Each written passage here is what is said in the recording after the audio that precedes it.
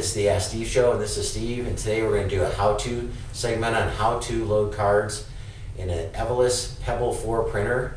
And they're also going to show you the bad photo ID of the day.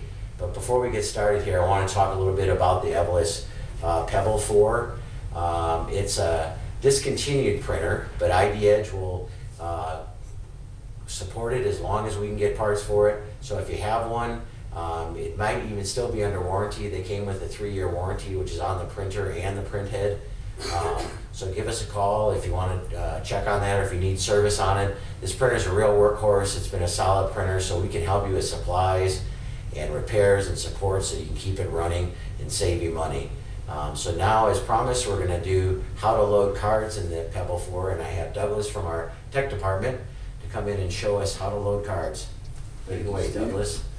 Okay, so when putting cards in the printer, it's the most difficult printer to put cards into. The first thing you're going to want to do is on the side of the card hopper, there are 2 buttons that you can push down and pull up. This is what it looks like. To enter in cards, you're going to want to grab your cards, and the first thing that I do is fan them out to get rid of that static electricity. And also, do not grab them on either side of the card, because if you do that, then you could get fingerprints on your card when you print it, and you don't want that. But when you load these cards, I usually just push this down a little bit, and you feed them in and let go. And then you flip it upside down, and they're good to go. They're not going anywhere. To get it back in, there's these right here and these right here, and there's tracks on the inside of the printer right in here.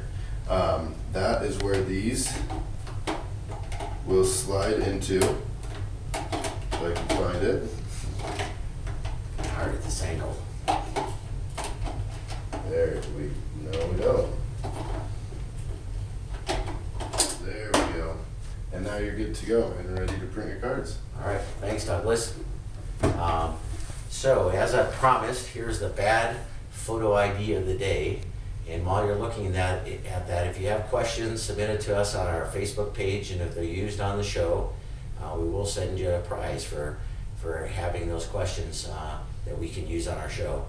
To get in touch with us, call 800-798-3343, or go to our website, idedge.com.